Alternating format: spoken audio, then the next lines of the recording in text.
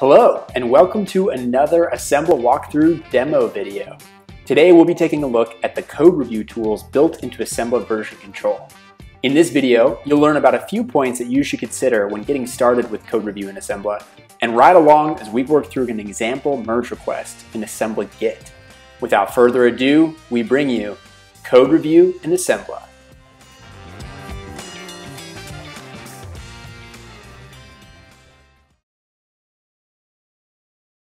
Just a quick note, code review is super important to the modern software development lifecycle. There's obviously a lot of technical integrations and technical tools that you can also pair with your manual code reviews to help automate some of the code review process. But it's also really important that you have this team collaboration effort and you have multiple eyes on the code that's actually getting pushed into your production app. For those of you who are more familiar with Git, the merge request process in Assembla is basically the same thing with a different name if you're familiar with pull requests. So that's what we're going to be doing here. It's the same idea, we just use a different name that's ubiquitous and applies to all three version control systems that are on Assembla. So to start with the actual code review process, I want some of my teammates, my team lead Shabir and our graphic designer Kat, I want them to give a quick look to my code before we actually merge it in. To do that, I'm going to kick off a new merge request. I can do this from the command line, but I also want to show what this looks like if you're using the Assembla web app here. One of the unique things about Assembla that's really nice is you can merge between different repositories, not just between different branches in a repository. So if you have a large team, you have multiple repositories, or you're using multiple repositories to tighten access controls. A lot of teams want only specific users to have access to the actual production repository. You can actually merge not only between branches, but between repositories and thereby introduce another layer of abstraction for setting permissions. In this case, I've staged my changes on this branch that I created, and for today I just want to merge back into the master of the same depot. And what we're going to say here is adding features page. We'll go ahead and check this to delete the branch after it's merged. All right, let's go ahead and create that merge request. So once this merge request is created, the next step is going to be to actually request a review of the work that I've done.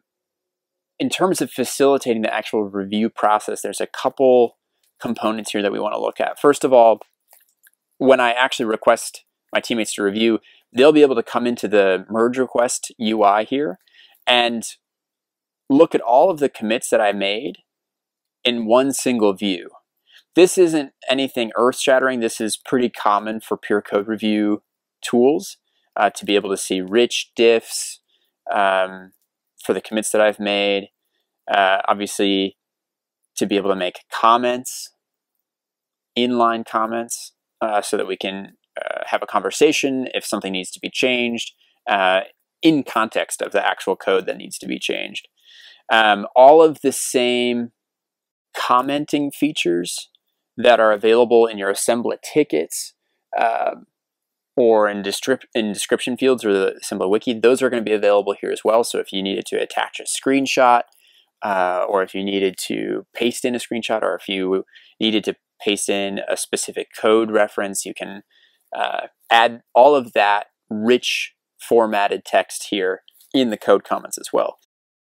If there was any need to review what the actual specifications were that were added to the work ticket that was assigned to me, these tickets are all listed here right next to my merge request because when I made the commits, I actually referenced the ticket number. So on each of these tickets, it's going to show not only the commit that I made that related to that ticket, but it's also going to show that that ticket is associated with this merge request. So all of these things are happening under the hood automatically so that you've got rich contextual information wherever you are in the app while you're facilitating this process.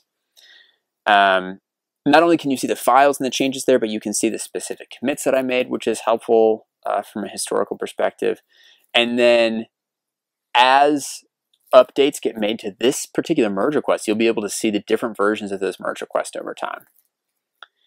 All right, so here's how we're going to request review. I'm going to add 2 followers to this ticket. The first one that I'm going to add is my team lead, Shabir, and then I'm going to add our graphic design lead, Kat.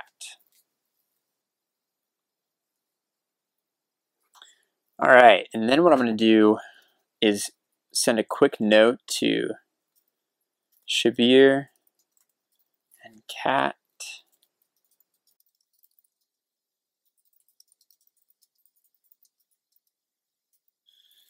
That will show up in their mentions notifications inbox, as well as send them an email.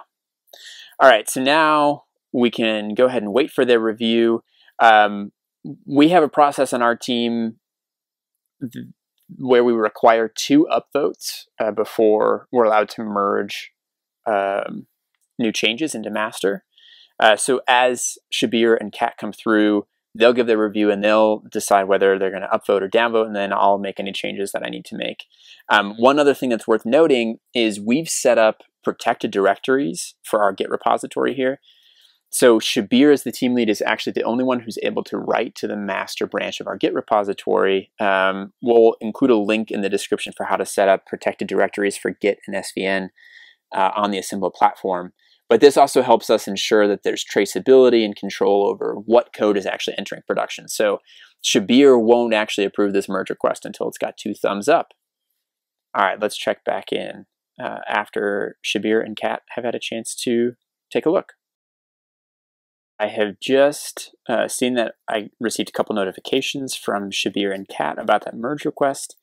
So I can either jump right there from my notifications menu, but also if you go to your home screen, you'll see the recent merge requests. And you can already see the status. It looks like there might be some changes I need to make because there's only 1 upvote, 1 downvote. But let's go ahead and jump into that merge request and see what they said.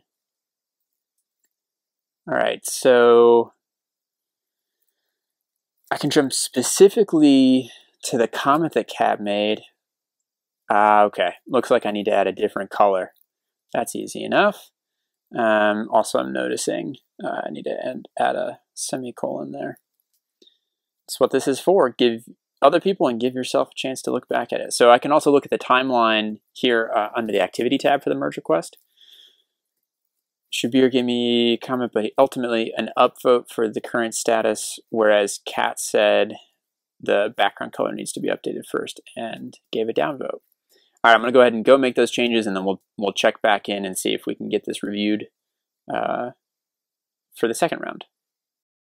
You can see here that we're on version 2 of this merge request. If you look at the commits tab, you can see I just made a new commit updating the background color. Again, I associated with this ticket, add background color for features page, just so that we know all the work that was related to that ticket. One thing you can notice as well, the upvotes and the downvote counters have been reset because the merge request has been updated. So you can see in version 1, we had comments from both Shabir and Kat. We had these, the upvote and downvote count there. Now that I've made some changes, it's going to reset so that for this review, we can see whether or not the changes have passed. One other helpful thing, you can reply to them. Sounds good. Should be fixed now, so that Kat knows that that's there. And just as a note to her and also to myself, I can go ahead and mark this as resolved.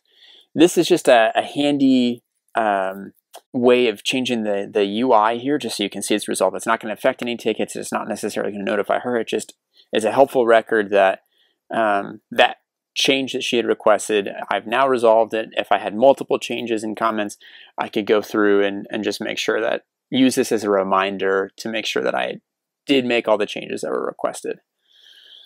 So with that, I'm going to go ahead and say, let's go ahead and ask Shabir and Kat for another review.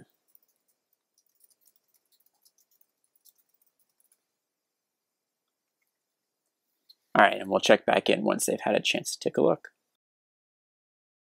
Both Shabir and Kat have left their reviews of my changes. So coming back to the merge request here for adding this features page, I can already see I've got the 2 upvotes that I needed for this to pass. If I scroll down the activity, I can see, looks like Kat approved my changes to the background color, and I've got my 2 upvotes. But ultimately it's up to your team to decide what process makes sense for you and enables your team to achieve the level of code quality and security that your team needs to have for your production application. So at this point, I don't have any work left to do. I'm going to go ahead and ask Shabir whenever he has the chance to merge. In terms of communicating with my project manager or being able to see the work that was done over time, I mentioned earlier, when you make a commit and you reference a ticket number with the git commit message, that commit automatically gets added to the Assembla ticket that you referenced as part of the activity on that ticket. So you can see the work that's done there, but you can also see the merge request that's associated with that ticket here on the left-hand side of that ticket. And once it's merged, then obviously we'll see here the merge request has been closed. All right, there you have it. So that's just a quick run through of some of the different aspects of the pure code review interface that Assembla offers. Again, this is available for Git, Subversion, and Perforce Stream repositories in the Assembla web app. If you have any questions, feel free to reach out to our team at support@assembla.com, or you can always start a chat with us right here in the chat window in the bottom right-hand corner of your screen. All right, take care, y'all. Stay safe out there. Stay healthy.